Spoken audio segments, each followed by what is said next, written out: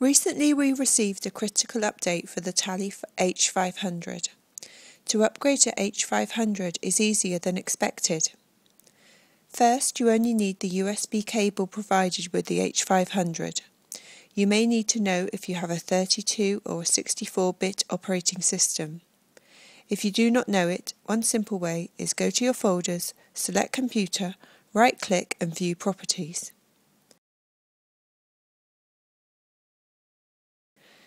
Next, download the firmware files from iUAS or Walkera website. Since we use zip and PDF files, we download our firmware at iuasinc.com. No LiPo battery is required for this upgrade, but it is still always recommended that you remove your propellers for safety.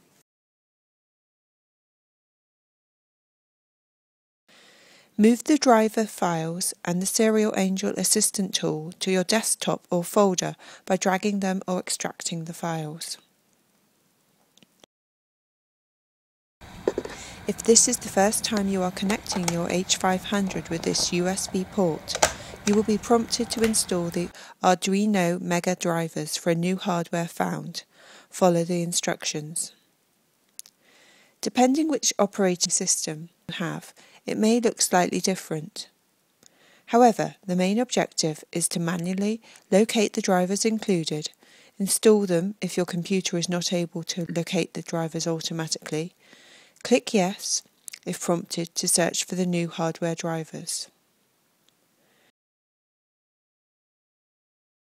A Windows message, Device Drivers Software Installed Successfully, will appear when you have completed the installation. A unique COM port number will be assigned to your computer. Next, select Serial Angel, right-click and run the software. If warned about the compatibility of this software, click Continue anyway. Once the connection is established, you will see a message that says H500 version number is found. Step 1. Browse through your folders to locate the files you downloaded. Select the firmware file and click on the Upgrade button. When the progress bar reaches 100%, your new firmware has been updated. Only if required, select the Config tab and on the right panel, Download Action, browse, click the Download button for your new EEPROM config file. You are almost done, but your upgrade is not fully implemented until you complete your final step.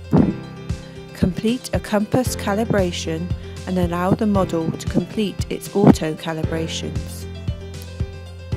If you find your model is tilting during takeoff, disconnect your battery, reconnect and repeat the calibration a second time.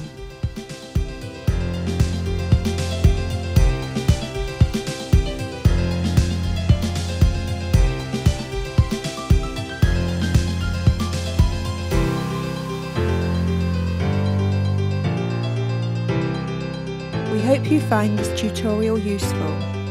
Subscribe and see you the next time. Now a short preview of our previous FPV Epic music projects.